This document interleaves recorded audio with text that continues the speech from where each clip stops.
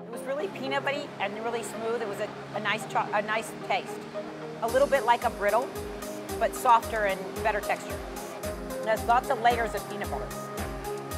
But it's smooth and it melts in your mouth. And it has, as you eat more of it, you taste the layers not like brittle doesn't have layers. It's a crunch and this has really a lot of layers in it. It's not overly chocolatey, it's not overly peanut butter, so it's something you would snack on and maybe overeat.